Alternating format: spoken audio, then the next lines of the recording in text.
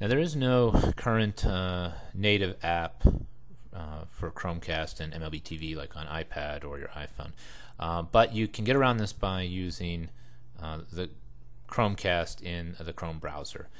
There's a couple tricks. I'm going to go over that. Now you can see I'm on MLB TV, and I click on a game, and I'm going to send this to my Chromecast, and you may run into this initially. You see it opens up a second window for the game, and if you now I switch over here to my television and Chromecast. Here we're waiting, and here comes the feed, and of course because I set it on that tab, that second window doesn't get it. So there's two ways to get around this. Now I'm just using a regular PC on my network and Chromecast on my television, and so what you have to do is now go back to the computer. So here's that window that popped up, and what you can do is, first of all, Chromecast, I'm going to stop casting here, and when you click on the little Chromecast, on the top right there's a little drop down, and you can say cast entire screen.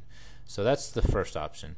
So now it's going to cast my entire desktop, and you can see I'm just kind of setting things up, and I'm going to put that other window up top, and you can see it's a little jerkier because of all the recording, but you can see there's a game. Now I'm going back to my television. It's waiting here, and what I will see eventually, here comes the feed, I will see my entire screen. So I'll see the small window overlapping the larger window, so it looks just like it is my desktop. Now the other option is I go back to my desktop and see there is the URL on the small window, and I'm going to copy that.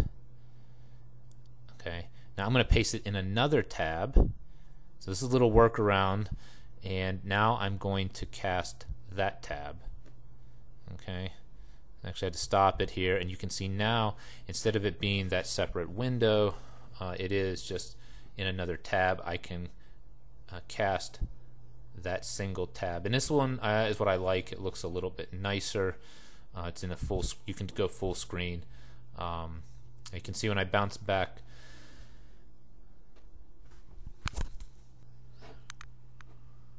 And I'm going to go back to my my television here, and you can see the casting. The feed's going to come through here. What you'll see is the full screen. I don't think I actually had it open to full screen, but you can extend it to full screen.